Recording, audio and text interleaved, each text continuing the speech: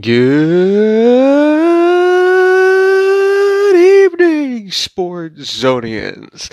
How's everybody doing out there tonight? I hope everybody is having a good holiday. I am Mike Aglioloro, and like I said last week, we were going to get a Sports Zone to you this week. Unfortunately, Dave Hastings and Eric Tressler will not be able to make it for the recording that we're doing here, so I'm on my own for this, but it was important to me to get at least one more Sports Zone out before the new year. So this probably will not be a long one, but I do have some things I would like to talk about now. We're going to talk a little Mets, obviously, because it's me, and we'll talk a little football going into Week 17, kind of preview the playoff picture a little bit. To start with the Mets, so obviously we've talked a lot about them over the last month with everything going on with free agency and everything. And the conversation me and Eric had last week was what the Mets would need to do to make this a solid winning offseason, to at least make you think that they were in fact the favorites to win the division, not just propaganda that Brody Van Wagenen came out and said last week, that he said internally we feel we are the favorites. Not just to have that to be talk, but to have that actually be a reality. And, you know, we were talking about some of the moves that the Mets could do. And, of course, I've been saying the whole time they need at least one more reliever. They've brought in Jeurys Familia. They've got Edwin Diaz. I wanted them to get Andrew Miller over the weekend. Andrew Miller signs a 2-year, $25 million contract with the St. Louis Cardinals that has a vesting option for the third year. We found out later the Mets and Yankees, both teams, never even made a legitimate offer to Andrew Miller because of the injuries and everything, which was more than a little surprising. I think you could definitely find it realistic that maybe the Mets wouldn't make the offer because that's the type of team they are. But even the Yankees to not make an offer, that is somewhat surprising. So that's off the board. We talked about A.J. Pollock, the Mets signing him for center field last week. And we talked about different contracts that I would hope that it might take to get him on board. You find out over the weekend that he's still holding out for a 6 or 7 year deal, which realistically no team is going to give him a 6 or 7 year deal. Mets are hoping it comes back down to 4 years. So, in the last couple weeks, they have made a couple depth moves. They have signed Raji Davis to a minor league deal, and last week they signed Gregor Blanco to a minor league deal. Now, on the surface, teams sign players to minor league contracts all the time. Teams sign older, maybe past their prime players to minor league contracts all the time in hopes of just bringing some depth on board in case anything happens, because you need good fourth or fifth outfielders who can kind of step in a pinch. And if that's all these signings are, I'm perfectly fine with it. The problem is, Mets have done things like this in the past, where they bring players like this in under the guise of depth contracts. And then they act like they don't have to do anything else. And then they act like they can take the guys who are supposed to be brought in for depth and pass them off as starters, and we can all pretend that they did something. And that's a big problem if this happens here, because Raji Davis and Gregor Blanco are no longer starting caliber players. They are fourth or fifth outfielders at this point. They might be able to step in a pinch for a week or two here or there. They are not your starting center fielders, nor should they ever be considered as such. And the Mets have a decent track record for doing stuff like this. Like, the most famous one that I can remember is when they signed Fernando Tatis as a minor league free agent back in 2007. And then the next year they tried passing him off as a starter because he had a pretty decent year when he had to fill in for some injuries, and it never worked out because Tatis was not a starter at that point in his career. And it's okay to catch lightning in a bottle when you're only relying on the guy as a depth piece, a bench piece, someone who only has to start every so often. It's a different thing to hope that that guy can continue the lightning in a bottle when you're putting more pressure on him to do it on an everyday basis.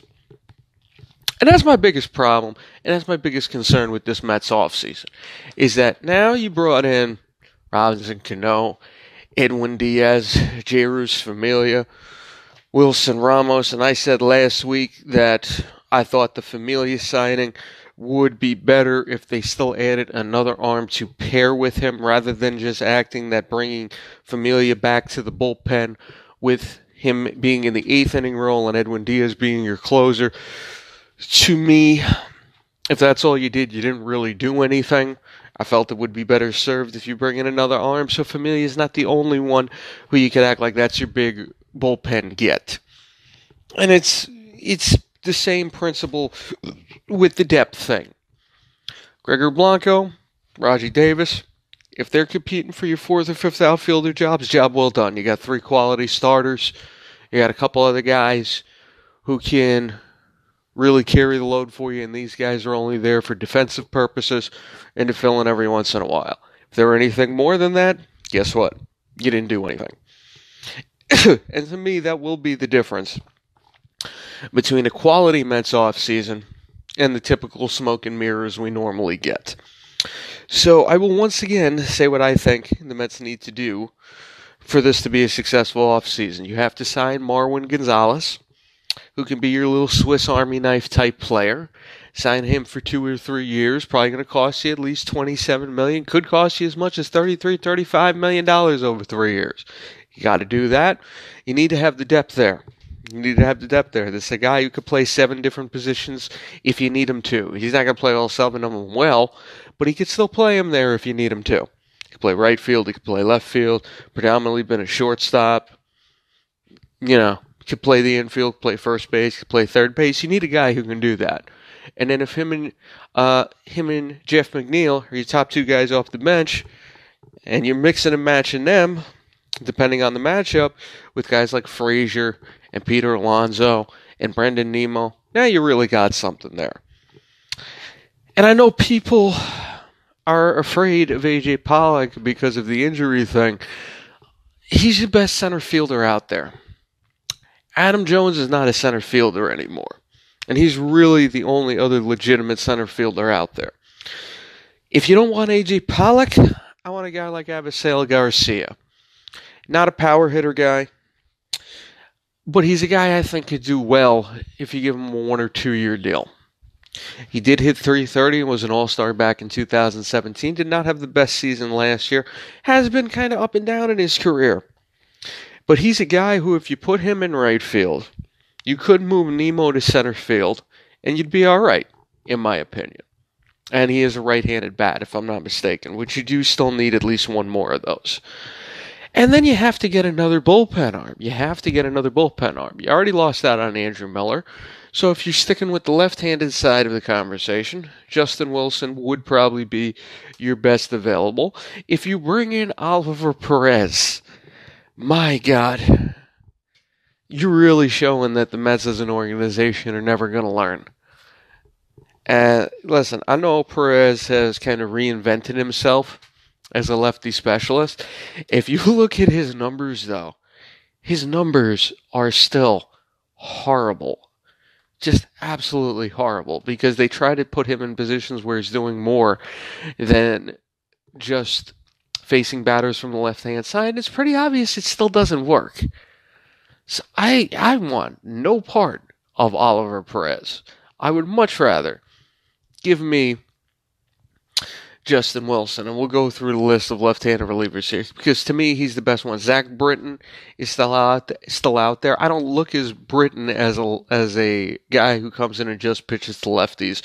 Not that I'd be opposed to Zach Britton by any stretch of the imagination, though I am worried with all the injuries he's had. He's not as good as he was in 2016. So if you bring him in, you can't hope for 2016 Zach Britton. So that would be my one concern there. The other thing, and I forgot to say this, the other thing I don't want to see in the outfield is I don't want Melky Cabrera in the outfield, because I have heard rumblings that the Mets would try to bring Melky Cabrera back in. I don't want him and Robinson Cano back on the same roster. I don't. They were a bad combination when they were with the Yankees. That's why the Yankees had no problem letting both of them walk. I don't want them on the same roster now that they're both 5 and 6 years older. I just don't. I think that would be a horrible combination, and if you do that, you're asking for problems. That'll end the Mets talk for tonight. Now we'll do a little football talk real quick. So we had a big Week 16 in the NFL. Cowboys clinched the division. Both the Giants and the Jets lost in very close games that they were both leading for the majority of, only to watch the other team come back. We've seen the Colts really put their stamp down as a team that could be a serious threat, at the very least, to make the playoffs. Maybe could get one win, depending on who they play in the first round. And then you got some other things going on with some of the other teams. We'll take a look at the picture. The Ravens, in my opinion, definitely look like the favorite to come out of the AFC Northern Division with their victory over the Chargers. Very surprising victory over the Chargers on Saturday night.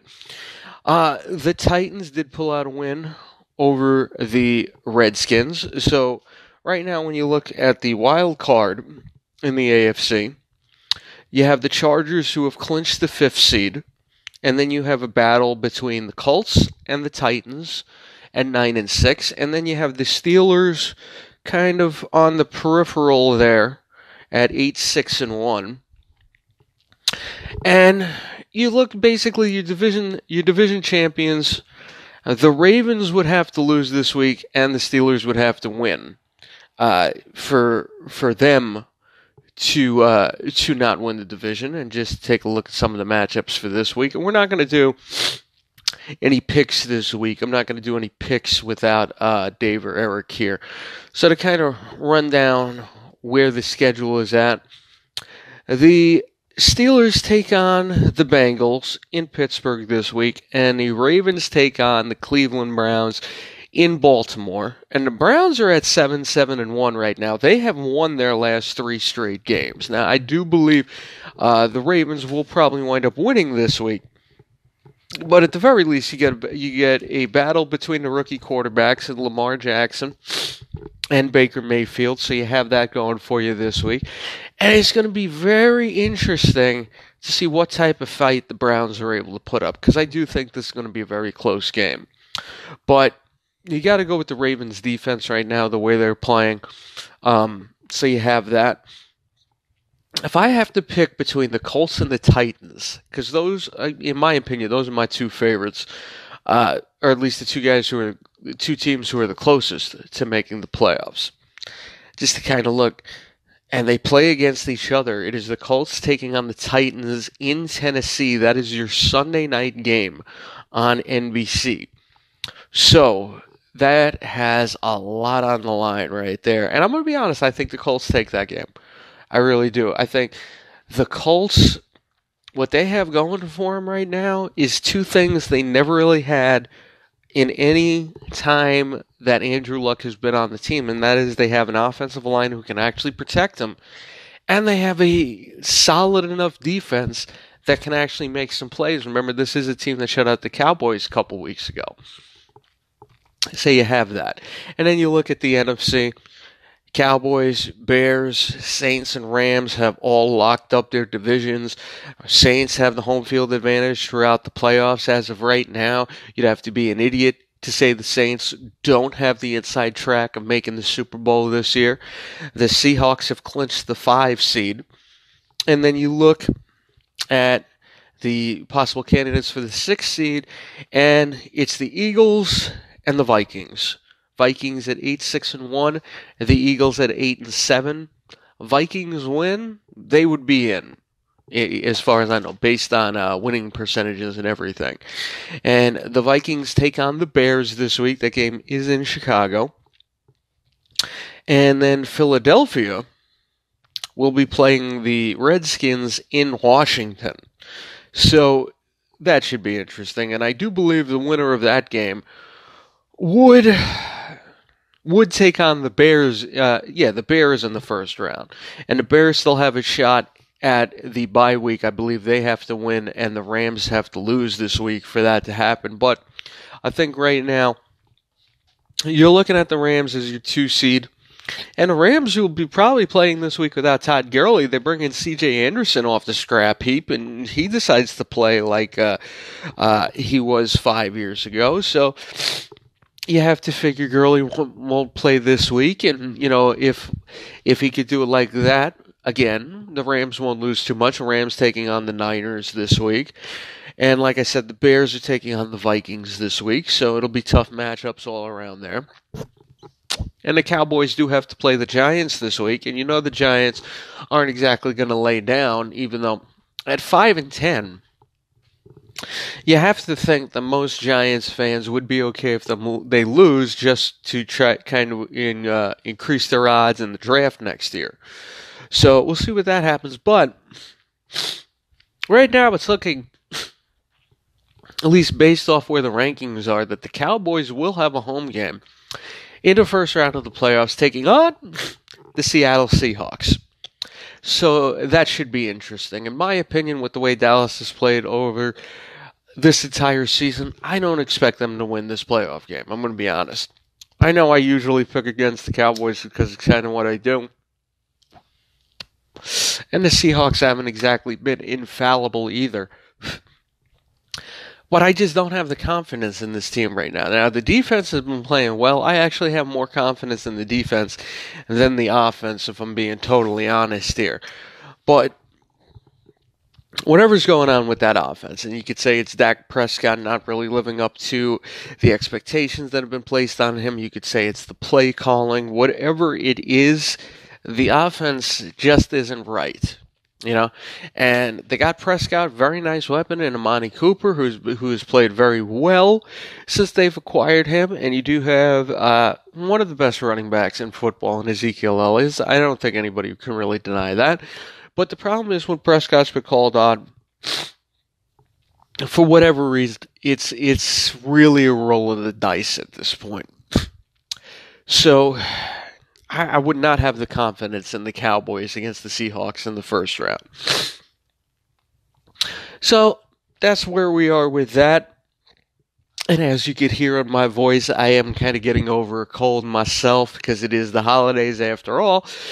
With that, I do think we will end this. Like I said, this was not going to be a very long episode tonight. I really just wanted to put something up as a thank you to everyone who has listened this last year that we've done this new format with SportsZone.